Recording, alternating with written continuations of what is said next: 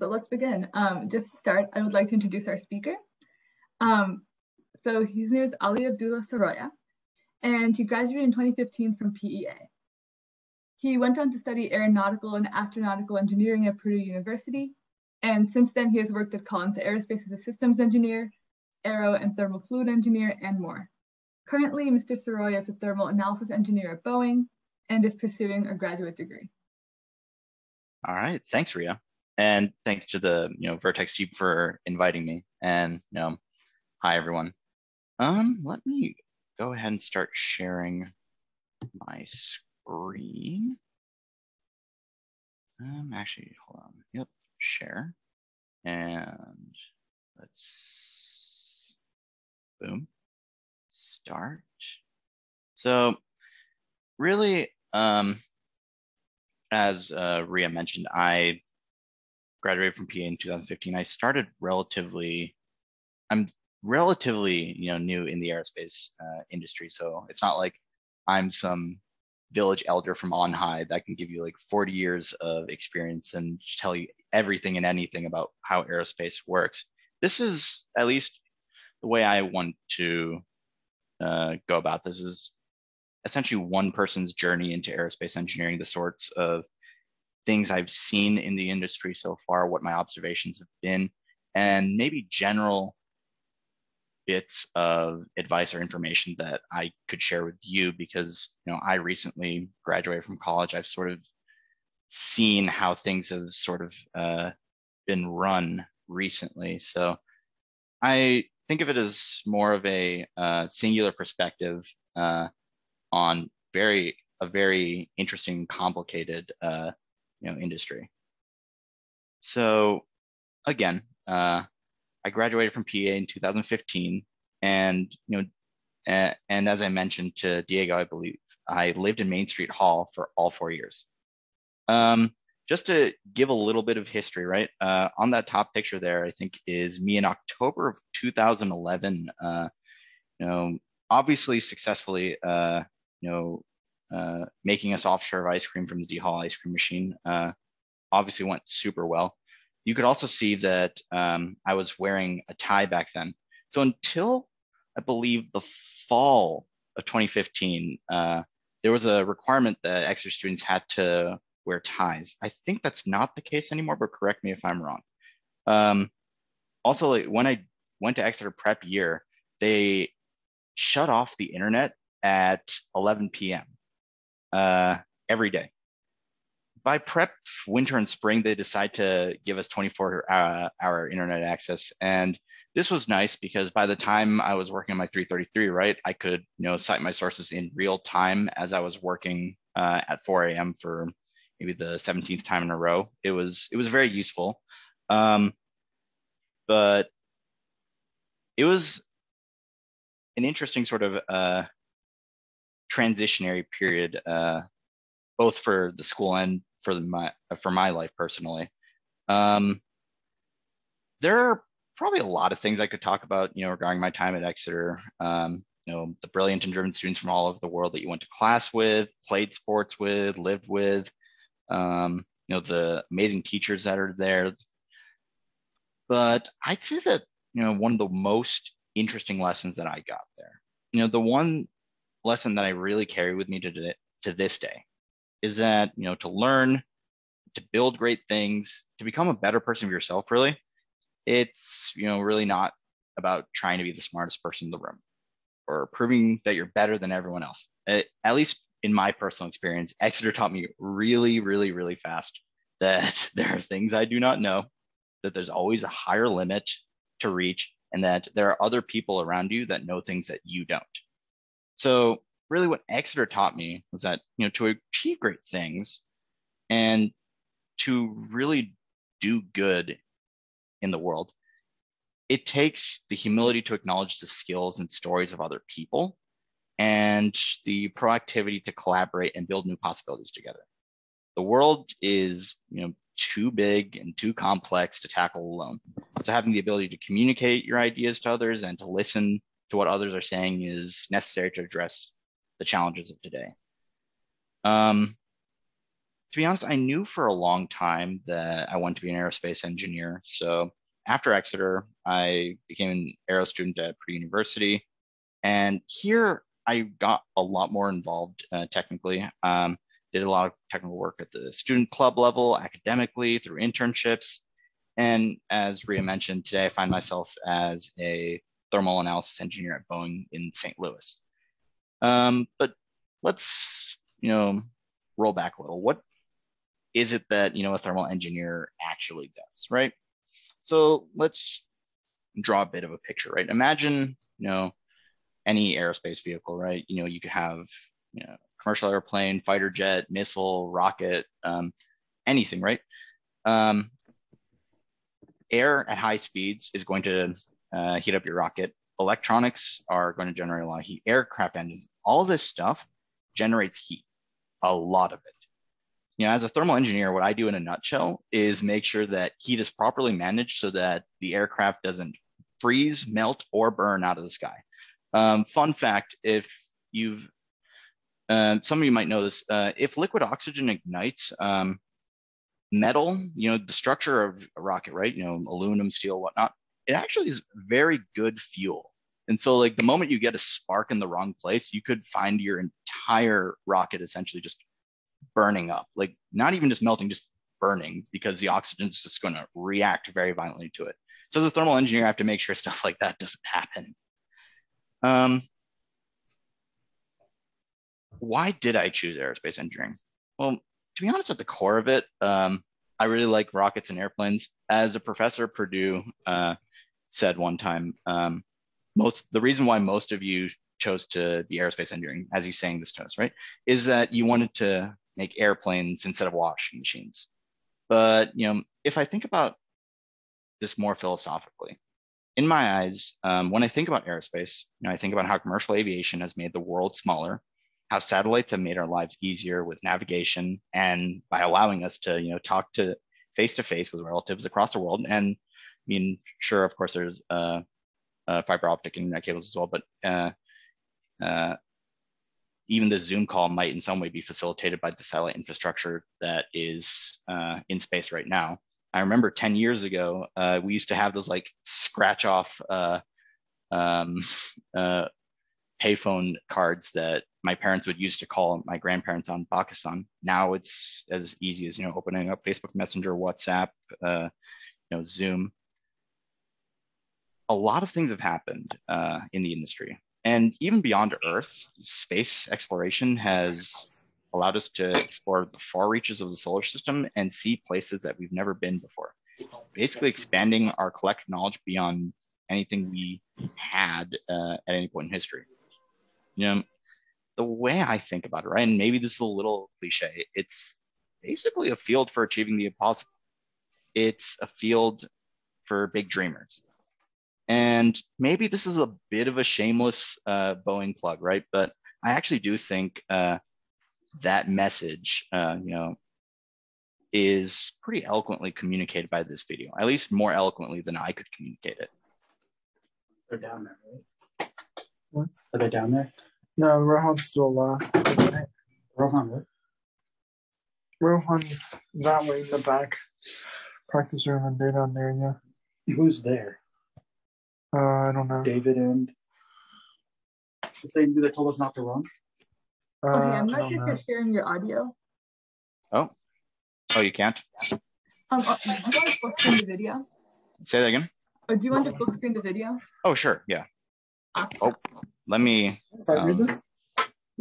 Hold on, I thought I could click the YouTube video. YouTube link Yeah, I'm going to click the YouTube link. Okay, so let me know. Let me new share, YouTube, share, boom, boom. Perfect. And let's go. Let me know if you hear it now. Oh, could you share the audio?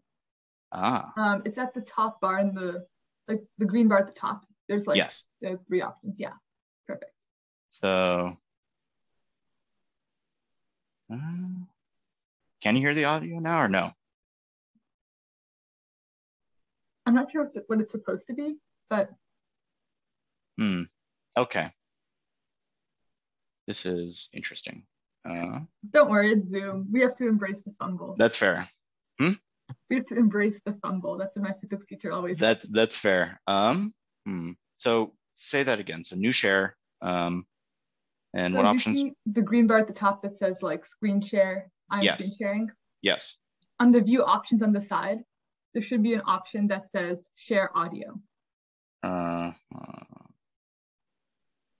So this would be, I'm not sure I see the view options. Oh my gosh. I'm so sorry. Don't worry.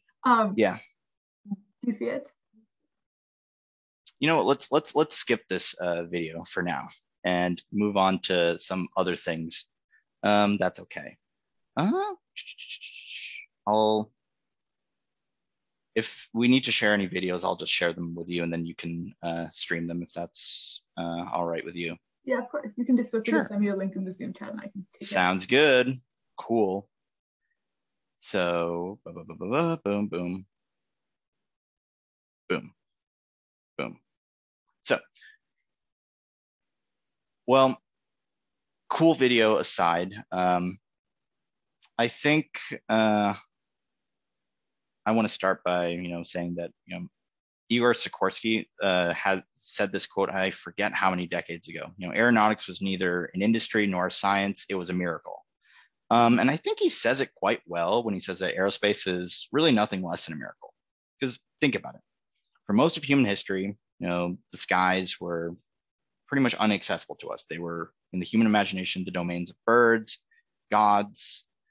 We dreamed of ourselves up there. We wrote stories and mythologies of people getting their wings and taking to the sky. But in reality, we were rooted to the ground for pretty much most of human history.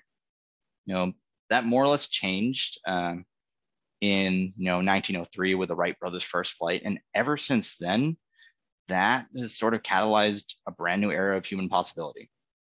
Over the last 120 years, we've joined the birds in the air and traveled to the reaches of space far beyond what our ancestors could have dreamed of. Aerospace engineers, at least, this may be sensational in the way I say it, but it almost really isn't. We kind of are the modern Daedalus in a sense, using science and technology to give humanity its wings. So to ground ourselves a little, pardon the pun, sorry, a good technical definition of aerospace engineering is as follows. Aerospace engineering is a field that concerns itself with the design, development, construction, testing, and operation of vehicles operating in the Earth's atmosphere or in outer space. You can roughly divide aerospace engineering to two disciplines, although, to be honest, these lines blur very easily. You have aeronautical engineering, the development of vehicles that travel through the air, and astronautical engineering, development of vehicles that travel into and through outer space. Hold on. What screen am I sharing, by the way? Oh, yes. Yeah, let me help with that. Yeah, got it. Sorry. Yes, there we go. And sure, boom. So yes, so it's it's a field concerning itself with the development of vehicles that travel into and through space. So we use a lot of different disciplines. It's, fluid dynamics, structural mechanics, controls, propulsion, amongst other disciplines, to build vehicles to reach as far as the edge of the solar system, to take people across the world in a matter of hours, and to land people on the moon even.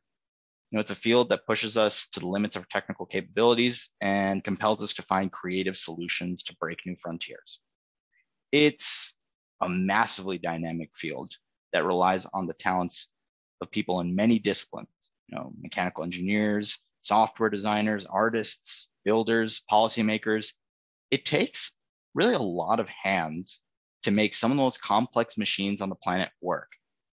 And, to make these, once impossible dreams, that, people 500 years ago wouldn't have even imagined a reality. So from what I see, in an already very, very interesting field, right now, if I was to think about it, there's a sort of confluence of technologies that are emerging that makes aerospace engineering, that makes right now actually one of the most exciting periods in the history of aerospace engineering today. You know, the ongoing development of commercial spaceflight is making space more accessible for science and exploration. The emergence of CubeSat technology makes it so that instead of needing hundreds of millions of dollars, you know, and the power of a nation, you know, it used to be that, you know, a handful of countries, Russia, the United States, China, could actually send satellites to the sky.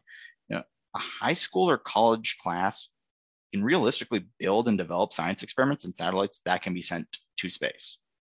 And we're seeing the return of supersonic commercial flights in the next decade. We're sending flying rovers to Mars and to a moon on Titan, the moon Titan. It's a moon on Saturn that we believe has signs we believe has signs of life. And we're actually in a period of our history where we can start exploring very tangibly whether we're alone in the universe. We're witnessing a revolution in robotics and autonomous systems in aerospace engineering as well. If you've ever, you know, seen the Falcon 9 or the Falcon Heavy land, right? Maybe you've heard this analogy before, but getting those rockets to land is almost like throwing a pencil up the height of the Empire State Building and having it land right on the eraser head. And that's basically done, you know, autonomously. Today, you know, cargo airplanes, we have the technology to allow, you know, cargo airplanes to, you know, basically fly themselves from takeoff to landing, really every phase of flight. Autonomy, in my opinion, is going to be the future of aerospace. It's going to get more and more prevalent in our technologies, in our means of travel, et cetera. And at least from a technical sense, it's already arrived. It's a pretty crazy period to be in aerospace right now. And to be honest, it's only going to get more wild to come. And, you know, there's a lot of things I could probably share, like a lot of different examples that showcase just what sort of things are being done. But to nail this point home, I want to showcase maybe a couple videos that show, you know, a small slice of the kinds of strides the aerospace industry is making. And the first thing I want to show is a video on the Ingenuity helicopter, which is the first drone on Mars. And hold on, let me go ahead and share the link.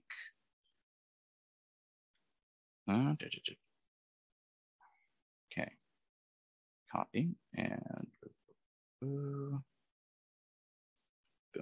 There you go. And just to save some time, I'm going to also share the next link as well. It's on hand. Just to show that you can do it. Okay. Is everyone able to hear that? Yeah. Perfect.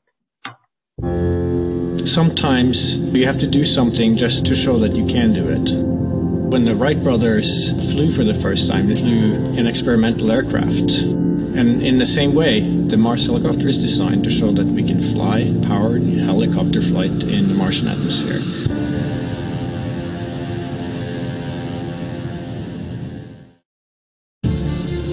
From day one, this was the unwavering dream of our team, to get our helicopter launched to Mars so that we can get that opportunity to do the very first rotorcraft flight test in the actual environment of Mars.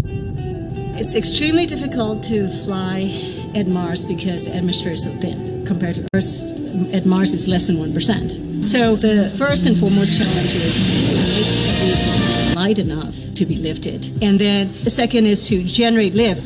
The rotor system has just been very fast. 2,000, 2,200, 2,400, 2,600. We're spinning between 2,000 and 3,000 revolutions per minute, and it takes a lot of energy. So it's that balance of a very light system, yet having enough energy that's needed to, spin the rotor so fast to lift, and on top of it, having to design in the autonomy.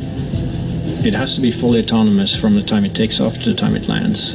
What we do on the ground is we plan the flights, and so we determine from here where we want the helicopter to go. Our experiment window is 30 Martian days. So we have planned up to 5 flights of incremental difficulty. The very first flight, the main thing is we want to get the legs off the ground, and so we will basically go up about 3 meters, and we'll hover there, and then we'll come down again, and that will be the first, really major milestone. Most of our flights will be at the 3 to 5 meter height. We will be going horizontally again at a few meters per second, probably go out, 50, 70 meters and come back. In successive flights, we'll probably push that further, try to go further. So our priority will be to get back engineering telemetry and not so much images, but I'm sure we'll return a few, because they'll always look cool. At this point, we've tested all we can on Earth. We have mathematical models that shows how it'll fly at Mars, and we've tested it in the simulated environment that we can create on Earth. It really is time now to do the real flight tests at Mars. Nothing is a given, but we have done everything we can in terms of a test program here on Earth. The vehicle's performing extremely well so far. It's been doing exactly the right thing, even right now when it's bolted onto the Perseverance rover. So there's a very good chance that we'll pull it off, yes. But it's still high risk, and none of us forget that you could have a glitch that, could mean end of mission, yes. It's going to be exciting, reacting to any surprises we have. We can't wait. What's really most important is everything we're learning here is for the future rotorcraft systems that we want to introduce into space exploration.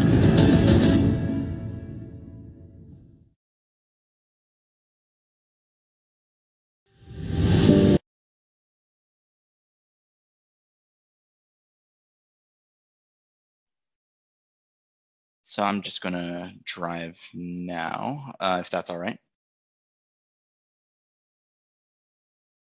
Oh, would you like to share the next video?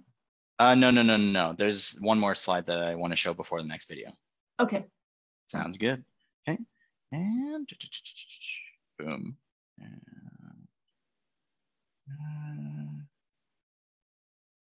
Current slide. Let's new share. 3, 2, share. Boom.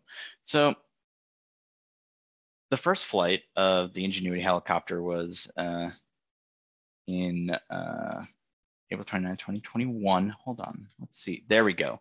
So if you see the GIF running, this is actually real footage of the Ingenuity helicopter. And this is actually its 13th flight. So if you remember from the video, this mission was designed to run for about 30 days and maybe 5 flights at most.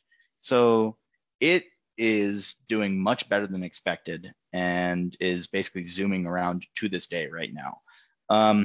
As they mentioned, the Martian atmosphere is about 1% as thick as that of Earth. So just even getting off the ground is a massive challenge. And right now they're just basically, playing with a drone on Mars, getting it to do all sorts of maneuvers throughout the Martian surface. And actually, if I recall correctly, the next flight for the Ingenuity might be as early as tomorrow. And because the Ingenuity is so successful and giving us so much scientific data for future missions, NASA has elected to extend the vehicle mission duration indefinitely. So, just like Curiosity, which is also designed for a relatively short period of time, but ended up, running for 15 years, we might see something very similar with Ingenuity. Over the next few months, maybe even over the next few years, Ingenuity could still be flying and giving us a lot of valuable data to look at for future missions. For an example, a little bit closer to Earth, right? So how I mentioned that autonomous planes are pretty much already here and that the technology is basically at our doorstep. Commercial airplanes have been implementing autonomous control schemes on portions of flight for years now, like auto land, auto takeoff, even like portions of flight where you can just have the flight computer run the main cruise duration. We're at a point where an airplane could functionally pilot itself. The technology is already here. And at this point, really, the main challenge now is ensuring that this technology is safe and that the public gains acceptance and comfort with the technology, which is why vehicles like the X-Wing, which I'd like to show a video of here, is so important. So if you want to play the next video, Rita, that would be great.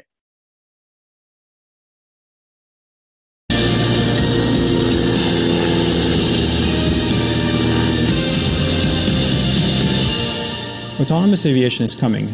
It's going to revolutionize the way people and goods move around on a regional level.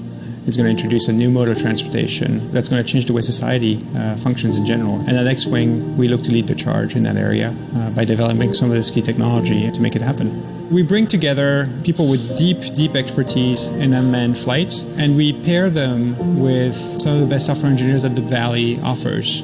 It's this mix of talent from different industries that I think has the highest likelihood of creating successful outcomes in this space. X-Wing's autoflight system is really the brain and muscle of the aircraft. It completely replaces what a pilot does. The autoflight system is able to wake up the aircraft, to turn on the systems, to taxi the airplane on its own. Through radio relay, we can talk to air traffic control to get the right clearances. The autoflight system lets the aircraft take off on the runway, fly through the airspace, brings the aircraft, lands, taxis back all the way to the gate, shuts down the engine. All that without the intervention of a human. The market that we target is the cargo feeder market. It's going to be one of the first applications for unmanned flight in the industry in general.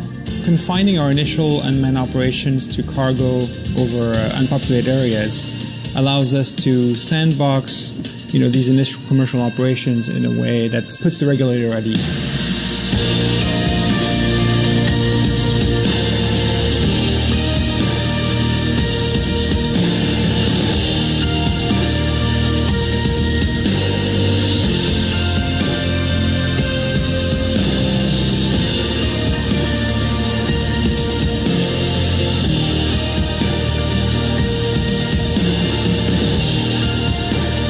The features that make the X-Wing autoflight system stand out from the competition is that it does full airspace integration. All the coordination with air traffic control with other aircraft, dynamic planning in the air and on the ground. Additionally, the system is designed to be platform agnostic, to be able to be installed in any type of aircraft. It allows full autonomy of the entire operation. We're trying to do something here that really hasn't been done before. There's not a playbook for how do you certify autonomy in aviation. It just hasn't really been that mature to this point. So we are working very closely with the regulator and with other industry bodies to figure out what the right path is.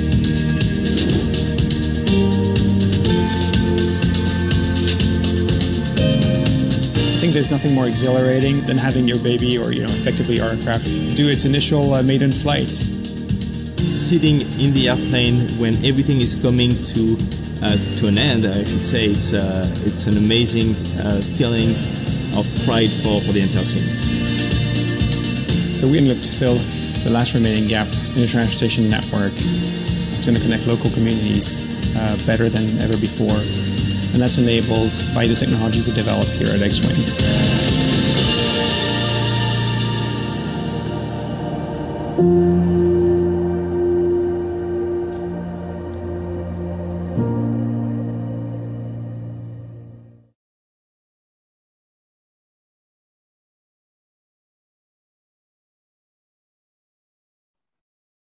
Oh, awesome. I think you're on mute. Yes, I am. So now I'm going to share my screen again. So let's say like me, you think aerospace engineering is super cool and something you want to do, right? A question that, I asked myself, early on, and maybe what a question that some of you might be asking yourselves is, what sort of things in school can you do? Right now, I know a few of you are involved in robotics and other technical oriented clubs and whatnot. You're doing a lot of the right things right now. And it's a lot of stuff that will serve you quite well as aerospace engineers in the future. And even then, I admittedly at Exeter didn't involve myself too much in robotics or engineering related clubs. And to be honest, that's fine. Even starting with, a more holistic or humanistic background is still very valuable in engineering. And there's more than enough opportunities in college to really sort of deep dive into this stuff. So I'm going to focus on some of the cool things that you can actually look forward to in college. And, some of the stuff that I'm showing here is basically a small snippet, really. So in the top right, you can see a student-built RC airplane that's being flown for the American Institute of Aeronautics and Astronautics, AIAA, Design, Build, Fly Challenge. It's a design challenge that's run every year, where much like any robotics challenge or competition, right? You have a set of tasks that you need to design an airplane for and compete with students all over the country to showcase your skills and ingenuity. On the bottom left, you'll see a bunch of students setting up a fairly large model rocket that will fly in the Mojave Desert in California. And of course, they have a bunch of neighbors like Stratolaunch, Virgin Galactic, a lot of big players in the suborbital launch, the growing suborbital launch industry that are pretty much right there. So you're going to be surrounded by a bunch of cool people, even as a student in that respect. On the top left, you'll see a student and a professor. I think this might be at the Aerospace Science Labs at Purdue. They're performing an electrical check on a CubeSat that a student team built to demonstrate a novel water jet propulsion system for small satellites that'll go to orbit. It's a technology demonstrator that's on the very cutting edge that students, undergrad students, are actually working on. And on the bottom right, this is probably one of my favorite pictures, is a rocket engine test stand at Purdue University's Zucro Labs. So talking about Zucro specifically, there's technology from SpaceX, Blue Origin, Department of Defense, legit cutting edge technology from some of the biggest players in the aerospace industry. We're talking aircraft engines, rockets, subsonic, supersonic, hypersonic. It's all being tested there. And a lot of the test stands are set up and run by students. Students not much older than you guys, to be honest. And, just because I want to shamelessly advertise myself, right? The middle is me with a bunch of members of an engineering team I was on after we presented a concept for a flying passenger vehicle, flying cars, that sort of thing, to NASA at the Glenn Research Center. Which was maybe like a few examples here, but again, there's honestly dozens, hundreds of more things you could do at colleges and universities all over the country. And that's not even to mention all the internship opportunities, research opportunities that you'll find in industry. As a student, you could really get your hands on cutting edge technology of the future pretty early in your career. You don't necessarily have to, wait for some horizon that's super far away. You can get yourself involved very, very quickly. And just to really, talk a little bit more about some of the things you could do, I want to, as an example, showcase, my aerospace engineering senior design project, just to show a little bit of what sort of things you can do in specificity. So in a nutshell, in a team of 30 engineers, which I was a part of, we designed a liquid rocket to reach the Kármán line, which is the internationally agreed upon boundary of space, which is about 100 kilometers in the atmosphere. Student groups from all over the country have been working to design, build, and fly rockets to become the first student org to reach that barrier. Because from what I understand, even now, I don't think any student organization has ever actually built a rocket to achieve this. as for me specifically, I was actually part of the electric turbopump team for this project. So just to give some context as to why this is significant, let me back up here for a second to explain some stuff a little. Rocket engines need some way for propellants to be flowed from the tanks into the rocket combustion chamber at the very end and through the nozzle. And it needs to be at high pressure and a decent flow rate so that the engine can actually generate thrust. So in order to get these high pressures in the chamber, you need, So in order to generate these high pressures, you could do a couple things. You could have very high pressures in your tanks, which is a way that smaller rockets achieve good thrust in the chamber. But the problem you'll find is as you make your rockets bigger and bigger and you need more and more pressure, you'll find that your tanks get very, very heavy. So once you get to, suborbital stage rockets, which is what we were doing, or like orbital stage rockets, which, space shuttle, the Falcon 9, et cetera, the tanks become too heavy to actually really fly. So what most rockets do at this point is use turbopumps, which are lighter, but they end up being a lot more complex mechanically. To make our lives even more interesting, we decided to use electric motors to drive the pumps. And just to explain a little bit about why this is interesting, only maybe one or two other rockets in the industry, like just actual professionals making rockets, right? Only a couple other rockets in the industry actually make this technological choice. So for us, this was actually an opportunity to try something very technologically risky for the sake of learning something interesting. And so what was already a difficult challenge was made more challenging by trying something out. But we thought, hey, this could be cool. So eventually we we designed and drew up a full-scale system level design as shown in the picture on the left, and in the picture of the right is the more or less design of the turbopump system. We actually got to the point where we successfully performed a hot fire operational test of the engine. And so what that means is that you have your rocket engine, you put it on a test stand, and it actually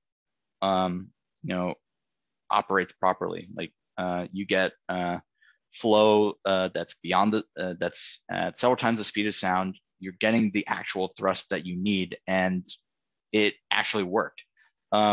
Getting a rocket engine as a student organization to operate properly is actually quite a challenge, and not many student groups have even made it that far yet. So honestly, that's been remarkable. That was remarkable to see that. Unfortunately, due to COVID and other factors, the project did get shut down over the course of the last, I believe, year or so. But I mean, if I think about that and reflect on the project, right, I honestly suppose that that's really another part of what being an engineer is. Sometimes, projects don't pan out, and that's okay. What has been fun about it is that we can take the learnings from this project and, apply it to the new opportunities that arise. And just to, speak of hot fire testing, I wanted to showcase, some of the things one of my favorite clubs at Purdue, the Purdue Space Program, does at Zucrow Labs. So again, Zucrow Labs is the experimental propulsion research facility at Purdue. And again, these students are not much older than you and I are. And again, they're setting up and running an industrial rocket test stand, test stands that again are used for, engines that SpaceX or, the US Navy might be sending to Purdue. And it's honestly quite a cool thing to watch. So let me share that video real quick with Ria. Copy. And let's go there. I'll be up in a moment. Sounds good.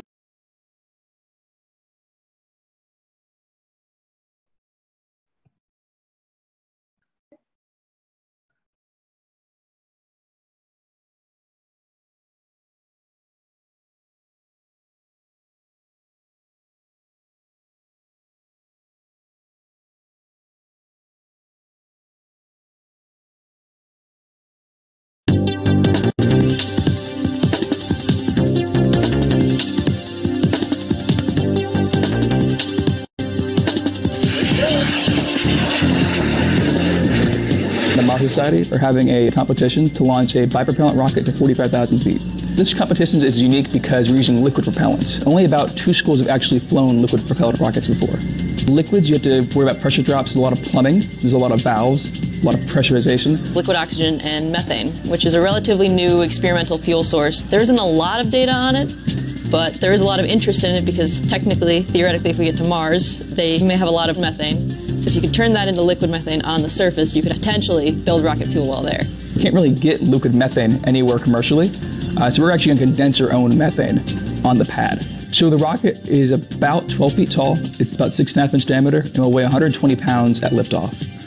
This rocket's all made out of carbon fiber and aluminum, and this will be on a launch pad. The launch pad's on a trailer, has a 30-foot rail it's going to go up on, and that launch pad has all our fueling equipment and a data acquisition system. So from the bunker, we'll be in about 200 feet away from when it launches. We can control everything from condensing the methane, fueling the rocket, and launching the rocket. Here at Zucro, which is the propulsion lab here at Purdue, is the largest propulsion lab in the country at any university. They actually kind of specialize in these sorts of propellants and these sorts of motors. So we've had a lot of help and a lot of test stands that have already been set up that we can just kind of modify. And that's something no other school in the country really has right now. We have more area, we have more test cells. It's really quite amazing. And there are just all these parts just kind of lying around from old tests that we can go through, see if they'll still work, see if we can adapt them. In order to test it at hot fire, it took about 17 hours. We got here at 7 o'clock in the morning. Our advisor was here at 3 in the morning. We flew our LOX and our methane through it at pressures to make sure it works. So our hot fire was only 4/10 of a second, and in that amount of time, we can get all the data we need to make sure our injector works. From May 5th to the 14th, we'll pick a time slot. We'll travel out to Mojave, California. We'll set up, and we'll launch. And we have about 2 hours during that time to get everything set up and launched, meaning putting up the rail, putting up the rocket, getting everything fueled. And that's going to be a real challenge, but I think we can do it. 45,000 feet is an ambitious goal, but our data suggests that it will work. It's really cool. We all like it. It's a giant problem to solve. There's no handbook on this, so we just start everything from scratch and do it all ourselves. And everyone likes rockets.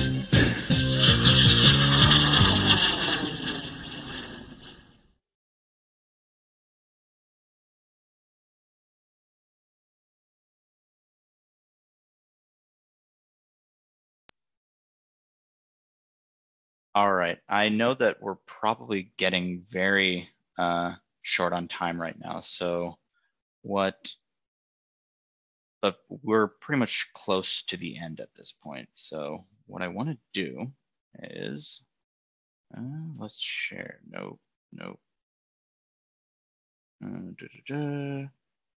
Share screen 2 and from current slide. Let me know if you see my screen, right? So you can see your screen. Cool. So just, a couple things, right? Nate, a couple of pieces of advice I'd give. Honestly, like once you're in college, right? Join student orgs, technical design teams. A lot of you probably already know some of this stuff. The reason for this, I think, is, again, this is going to give you opportunities to learn things that you won't in class, but perhaps more importantly than that, it'll help you build relationships with a lot of other bright, motivated students who really are going to be the future of the industry with you. As one of my aerospace professors said, your friends and your classmates are going to be your professional network, in your careers. And 30 and 40 years from now, they're going to be leading the industry with you. So forming those relationships and learning a lot of cool stuff about aerospace and really engineering in general. A lot of that happens in, you know, student orgs and technical design projects that are happening in college. Talk to your professors. Honestly, like once you leave high school, there's no Harkness in college. So professors won't talk to you unless you actually reach out first. And to be honest, you know, if you're interested in their research or you have questions or anything, really tell them. Like you're not bothering them at all. They really love talking about their research with engaged students. They could like tell you stuff, you know, for hours, even if you had just, you know, a basic question, and it's awesome. But take the time to actually talk to your professors. And just as, you know, in Exeter, right? Don't be afraid to ask questions. And this is a lesson that applies, you know, in school, in industry, like just for the rest of your lives.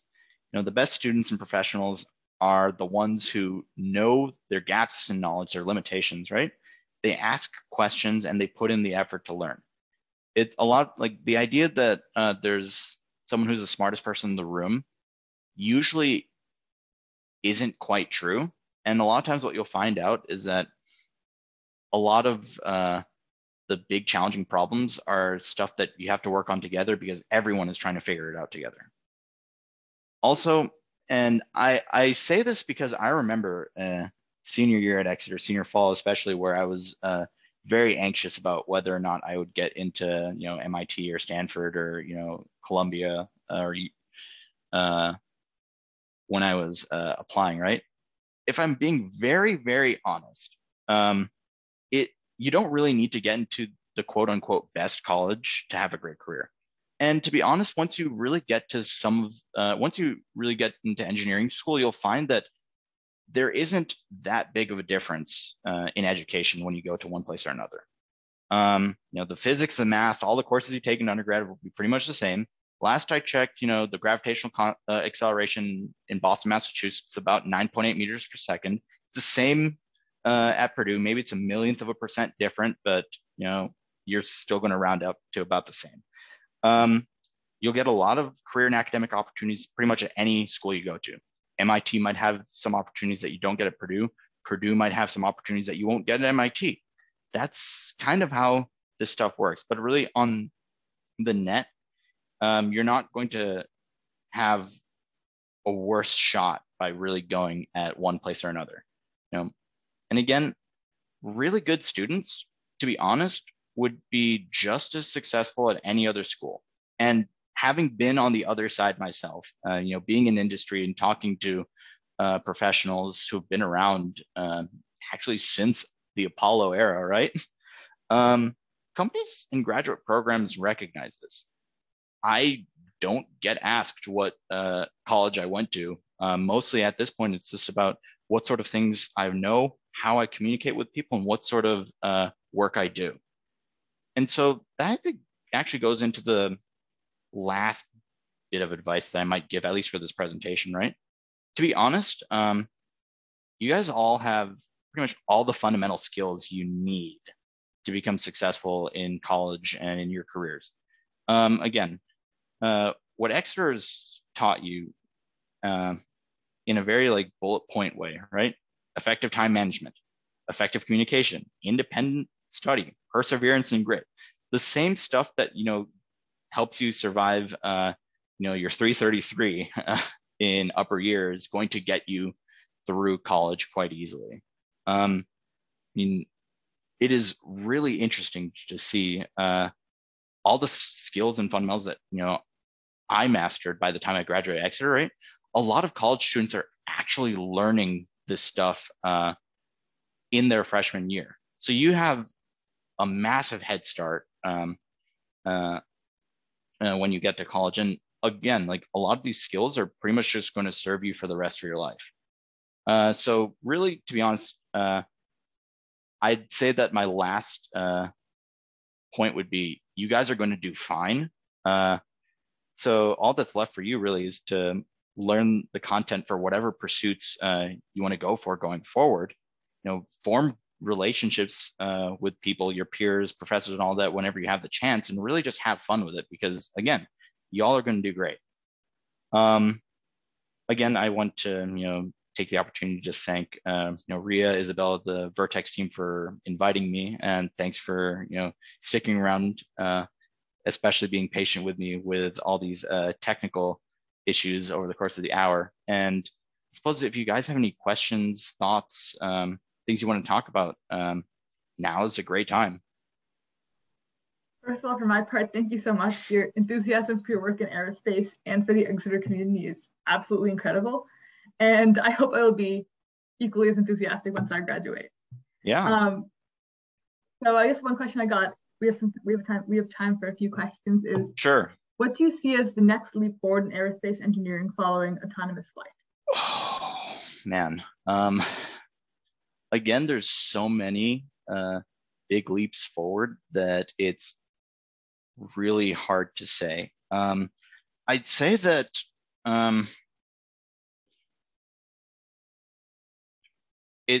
it almost is just impossible to believe that this is going to be the case, but I do think that within the next few generations, the whole idea of a cislunar economy, right? It's a buzzword that's tossed around here and there. The idea that we're going to actually build a lasting presence in space, and especially like Moon, Mars, the asteroid belt, all of that is actually happening. So we're making strides in terms of mining asteroids from the asteroid belt. We are a few years away from potentially making a more permanent lunar base in actually, the Chinese are working on this, the Americans are working on this. There's work being done to build basically a more ambitious version of the International Space Station in the sort of intermediary zone between the lunar orbit and the Martian orbit. So basically you could have a sort of pit stop that astronauts would take in between these two areas. And that's just, in space. Like in terms of aircraft, right? We're getting to a point where we're legitimately making hybrid and electric aircraft that can actually fly, and basically fly sustainably from an environmental sense and an economic sense. Like regional flight, this is more of a maybe mundane thing, but that's the flights that you might see from like Boston Midway to Chicago, right? Chicago Midway to like Boston Logan, right? These relatively small flights, they're exploding all over the world, and you might, as a result, see the rise, the rise in economic prosperity for a lot of people, say in Africa, in China, India. It's expanding in a lot of zones of the world where aviation was not as accessible before. And so just as the world is becoming more and more interconnected so far, it's only going to get more so connected in the future.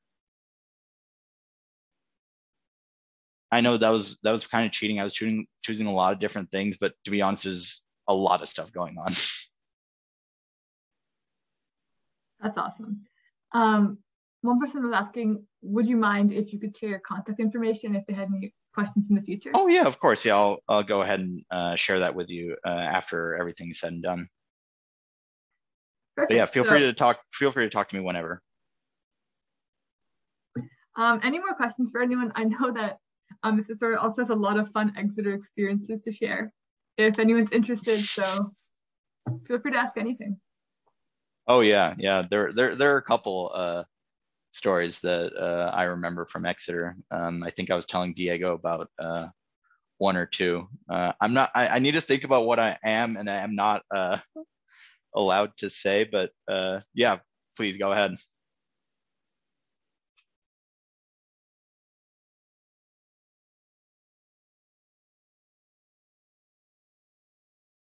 And really, it could be anything. I would say that if I was to pick a favorite D Hall, it was probably Wetherell. I'm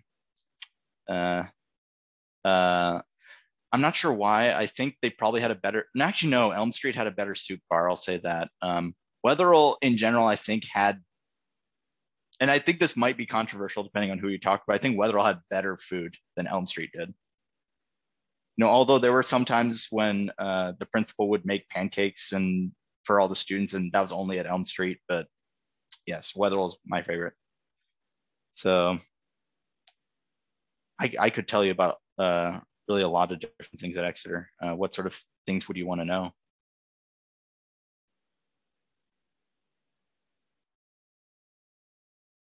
Well, okay. There's another question in chat. Somebody related to Exeter, but I have a question not related Sure. to Exeter. Oh, yeah. Should probably introduce myself first. Hi, I'm Deborah. Hey. I'm the mechanical lead on the FTC team here at Exeter. And as somebody who wants to go into mechanical engineering, like what kind of things would you recommend kind of like doing in high school, like reading up on or learning about if you want to go into mechanical engineering?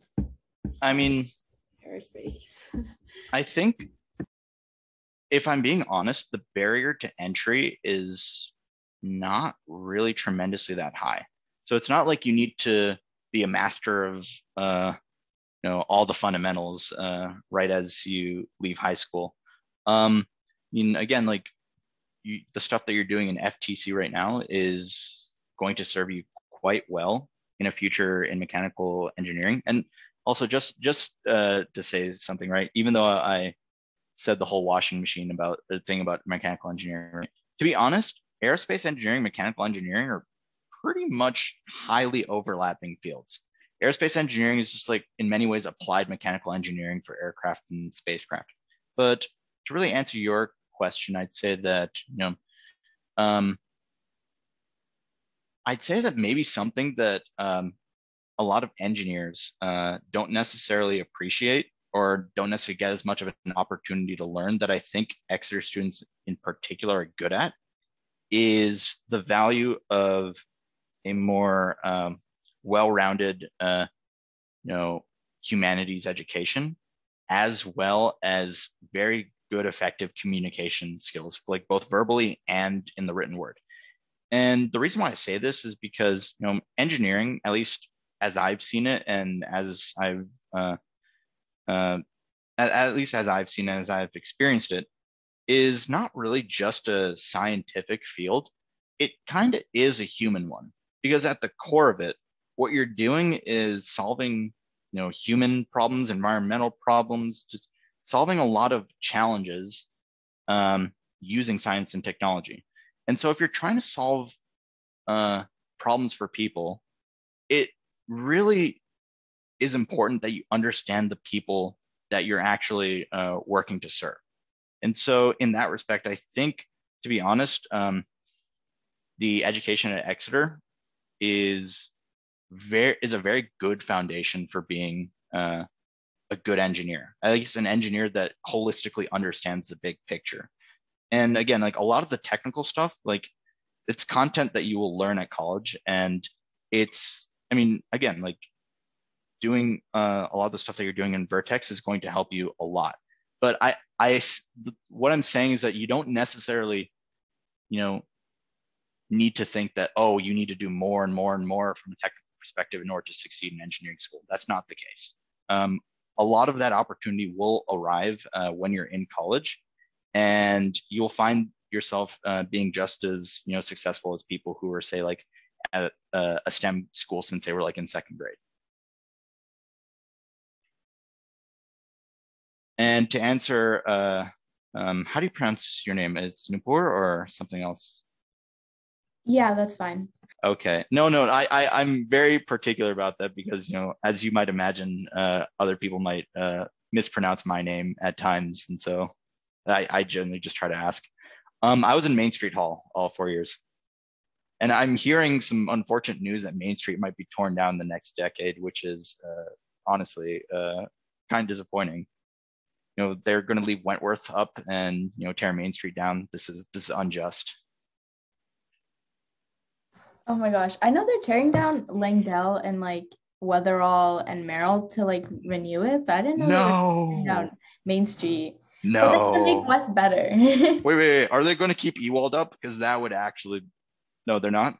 That would be a crime. Honestly, if Ewald goes down with us, that might be okay. But if Ewald stays up. I don't know. I think they're just like the two like northernmost ones. Yeah. Okay.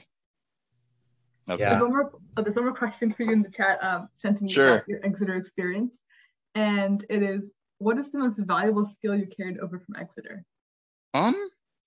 Again, it's probably being able to communicate my ideas effectively. And again, in also being able to take what others are saying and really appreciate the implications of what is being said.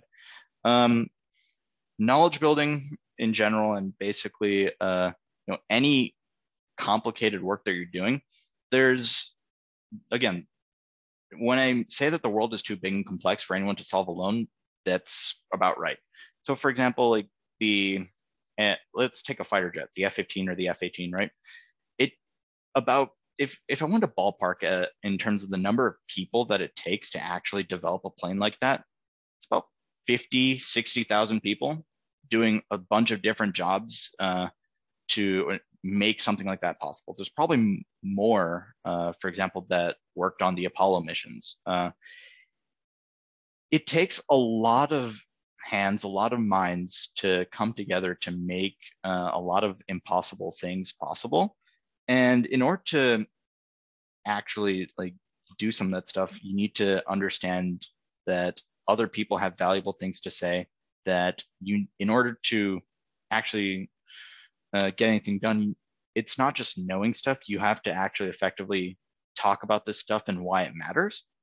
And what you get at the end is, a lot of ideas coming together and people, working to sew them together into something interesting. You're making, rather than just like, regurgitating knowledge, you're actually making some new knowledge that is, manifesting itself in the world.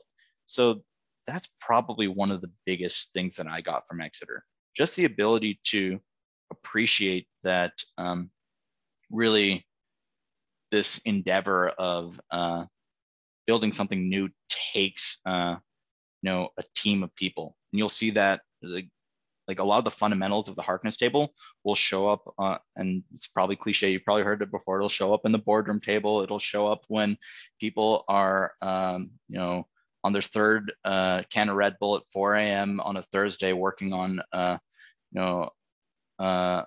rocket nozzle. Being able to really communicate ideas and really listen to what other people are talking about becomes really important. Otherwise, you're not going to get anywhere. Awesome. So I think we run over a little bit, but that sounds good to me. Any final questions? Anything else that people want to ask about Exeter, about, I don't know, college advice, literally anything? Oh yeah, pretty much. Just ask me whatever. What was your favorite course or favorite teacher at Exeter? Oh man.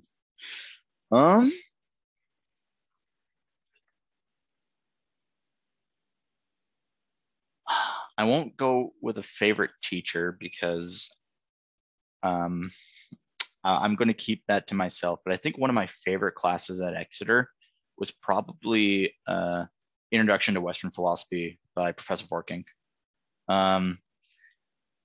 It was maybe like one of the first times that I actually like interacted with philosophy in general, and so it was a really interesting class that sort of expanded my mind to really new ways of approaching how I really perceive the world, and so it was a lot of fun.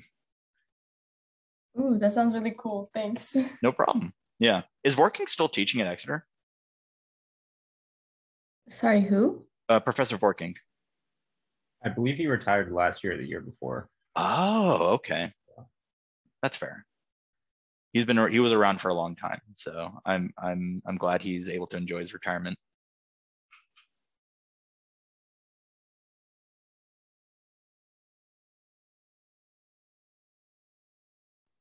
So if that's all, thank you so much again, Mr. Saroya, for coming.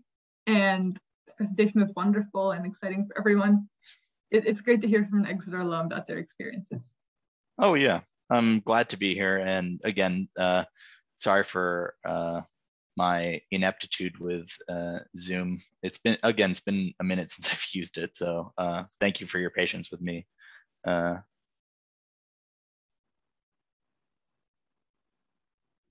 you.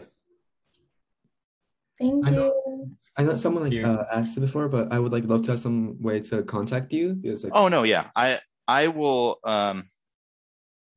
send contact information to Ria soon after this, and so if you ever want to talk to me or ask any questions or anything, please go right ahead.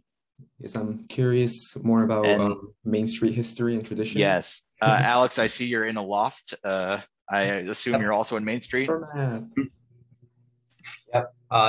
Sadly, we figured out it's getting torn down because it's sinking into the earth slowly. Wait, hold on. What part of Main Street is that loft in? Is it you go through the door, the side door, right? The one where you go up the stairs, the left, that one. Is that the second? Yeah. Room? Shoot. Yeah. I think that might have been my room senior year. Really? Check the names on the stairs to see if my name is up there. I put it in Sharpie, I think. Ooh, okay, I will. Yeah. That's actually really cool. Yeah. Well, now I have to leave my name too. Oh yeah. I mean, not that it might amount to anything. In 10 years, it might disappear, but hey. We might be able to keep it a while longer. Yeah. Rage against the dying of the light. Yep. Yeah. I also would love to have the contact information. Oh yeah, definitely. Thanks so much. No problem.